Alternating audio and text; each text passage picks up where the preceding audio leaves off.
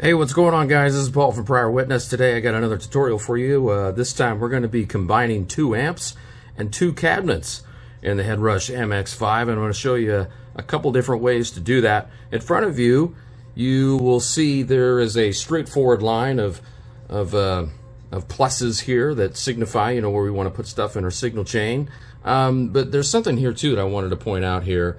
And that is this little 4-dot thingy right there. If you click on that, you'll notice your series of effects and your chain, whatever you want to call that, changes a little bit, right? You got some options here, and I've seen some people out there say, "Why in the heck would you want to do that?" Well, I'm going to show you an example of how you would implement one of those.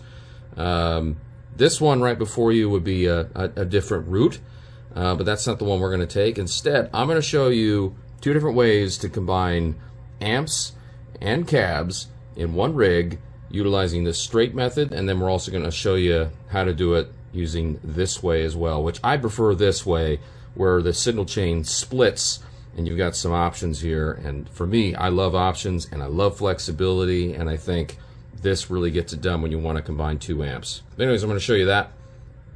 And to give you a little context, because it's my channel, and I like hard rock and metal music and grunge and all that stuff from the 90s and Metallica and all that stuff. Well, that's the tones you're going to be hearing. So if you came here looking for John Mayer tones or something from Ed Sheeran, this should apply to you. I'm not telling you to go away, but I am telling you that the tones that you're going to hear are not exactly congruent to those artists. With that out of the way, let's get started. So first, there's really no rhyme or reason. I'm going to select one of these pluses here in the middle, but it's just, again, in case we're making a rig that's going to add some modulation, or maybe you're going to put an overdrive in front of it. You always want to put your amp somewhere in the middle of the chain here, so that's why we're doing that. And then the other thing I want to show you is the cab is going to go at the very, very end, because that's where we want that too. Now, some will tell you we can put modulation effects and all that stuff after the cab. Look, there's nothing wrong with doing that. It's just the way we're going to set this particular example up. All right, let's go ahead and click on this little plus guy right here. Now, the amps we're going to choose for this scenario here, we're going to be selecting a Mark II C+, and the reason why we're doing that is because the Mark 7 just came out, and it blew my mind, and so we're going to select it. Because reasons. Now, the amp, how it sounds right out of the box, when you pull it in, it's going to combine it with this JC Roland 2x12 cab, which makes no sense. It's going to sound like this.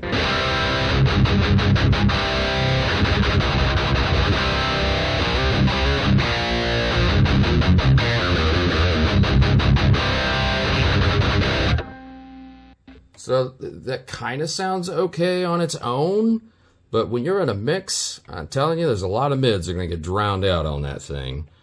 So we're going to change a few things. Again, so for this first example, we're not going to be tweaking the chain or anything. We're just going to set this up so that it's 2 amps here and then 2 cabs here.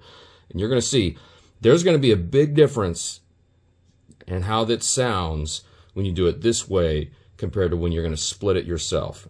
We'll see here in a second as the video unfolds. So you're going to click on this ×2 button right here. You want to make sure your amp is selected. You can just select it just to make sure it is selected, and then hit that little X2. Okay, so now there's 2 amps here, right? I'll click on the 1 here. Now for this preset, I already have one selected. That I came up with while I was tinkering around with this before I started this video, but just real quick so you can get a glimpse as to what my settings are here. You've got the drive at 40, master volume at 50, presence at 49, treble is at 67, mids are down to 29, bass is at 20, bright is off, volume is 50. One of the things that's always helped me as we're going through this, whenever you're looking up an amp and you're trying to dial in the tone, it's not a bad idea, believe it or not. The Headrush, I think, does a really good job of mimicking these amps to where you can go out and find these the manuals to the amps or go find some other YouTube videos specifically to those amps and see what their settings are. And, you know, tinker around with those settings on here. You'll get a tone that's pretty darn close. All right, so now we're going to select the other amp.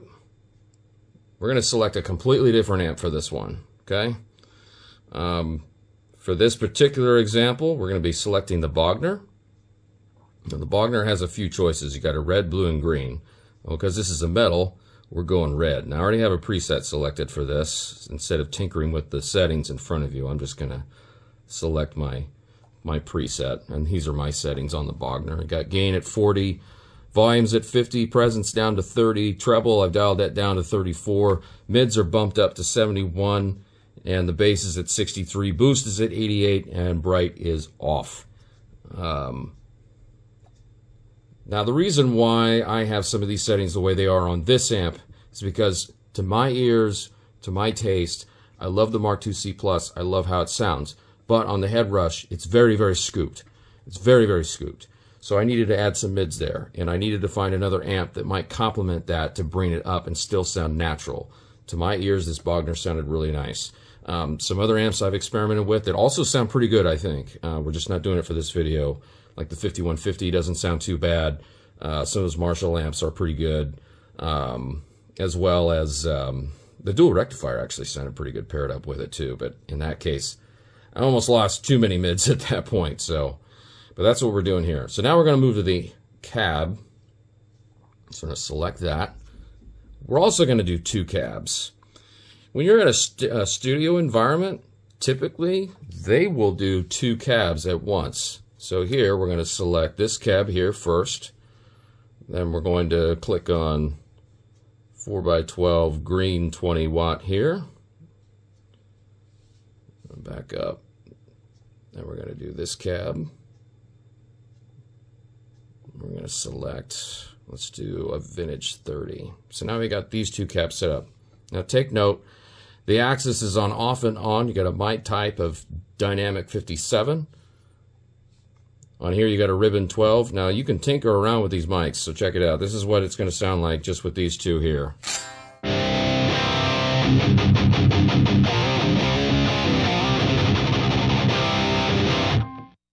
Now let's mess with these cabs a little bit. So if we double click on the one up top, let's change out the mic type.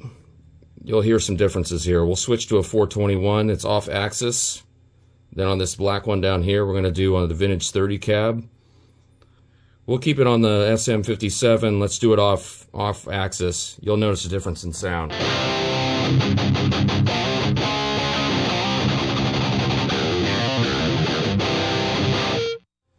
So now you got those two sounds. So there you go. Now you have two amps and you got two cabs in a straight line. Now I'm going to show you another way to do this. You can split this signal out a much different way. So here we're going to just click anywhere in here and we're going to change the signal path a little bit. Now we've got it completely split.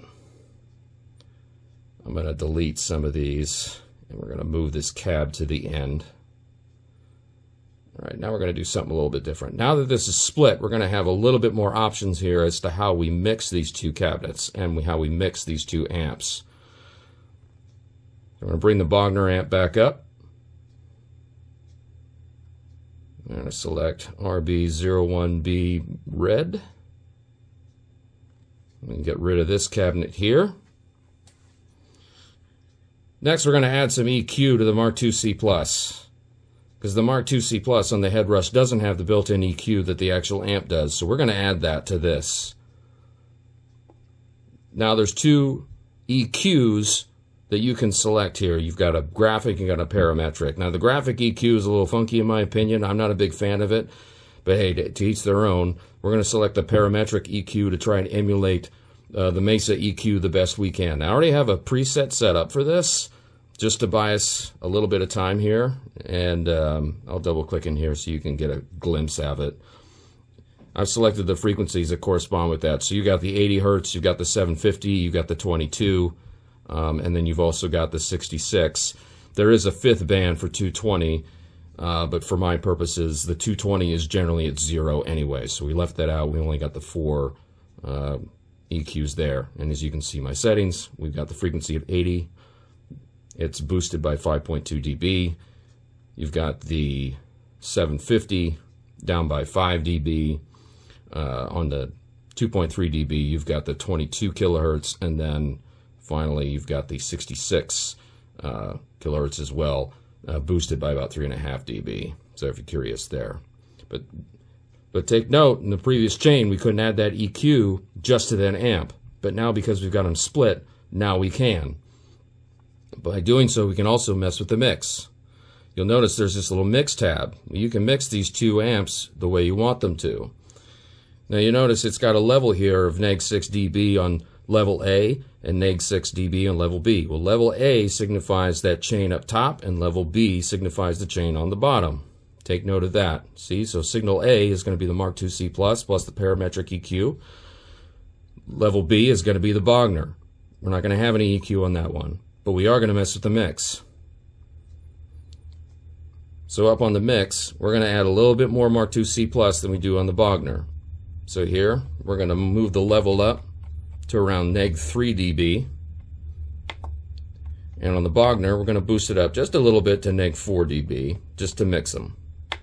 Now, if you want to go stereo out, that's why you have panning here. But for this purpose, for this tutorial, we're just going to do mono.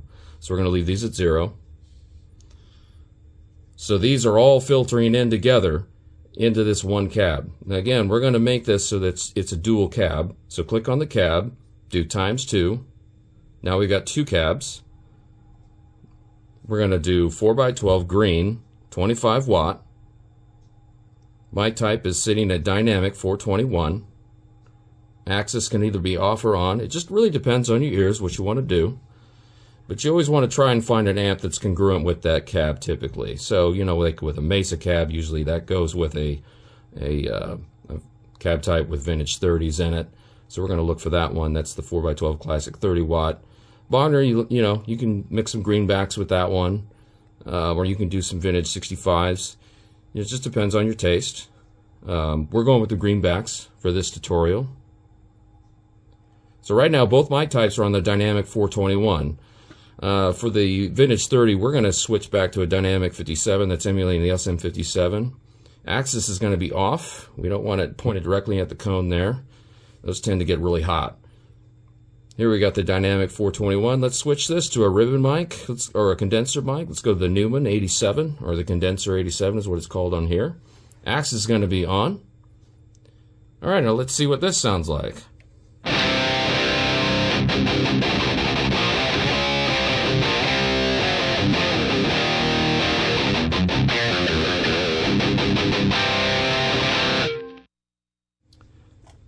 And there you go.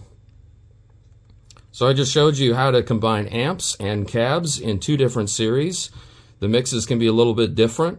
And by the way, this is going straight to my interface. There's no post-processing, no nothing. What you hear is what you get. I'm not adding any EQ, any compression, anything like that. So I hope you learned something.